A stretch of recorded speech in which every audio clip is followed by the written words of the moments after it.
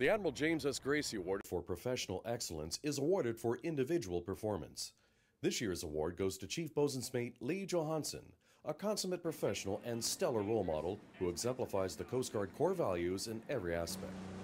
His unsurpassed performance, unwavering reliability, devotion to duty, and dedicated professionalism have had a tremendous positive impact on the mission and personnel assigned to Group Air Station North Bend and Station Umpqua River in this past year. I lost my previous executive petty officer to a critical field job up in Alaska. I was going to be left without an XPO for about a year until they could fill it on the normal cycle. Chief Johannsen volunteered to come up and assume my executive petty officer duties while still retaining his RFO duties for the group air station down there in North Bend.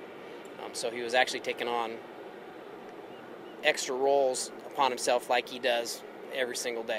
Chief Johannsen has also tirelessly dedicated and provided hundreds more off-duty hours, volunteering with local youth programs. He also devoted much of his time to working in his community with the Special Olympics. I have to tell you, when I would go to practices and watch the Coast Guard members coaching our Special Olympics athletes, first of all, they did a tremendous job. It took them no time at all to just be a part of it all. They were great leaders immediately and very competent and qualified in their coaching skills.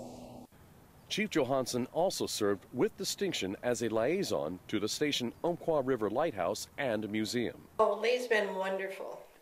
Whenever I need any help or major things like removal of the 36-footer and getting this one put back up here, his crew and everyone came together and did it completely and no problems, exactly all in one day. When I can't get anybody else to do anything, Leigh will come through. I think it's really important for our junior members to find a niche out in the community, to get them away from work a little bit so they have some semblance of home life. You know, if they can get involved with the church, youth group, something that's going to give them a touch of home when they're away from home. I think that's very important. So that's the key to leadership. You treat people how you want to be treated, treat them with respect, and you'll get that in return. And I think that's just the golden rule is a key. So.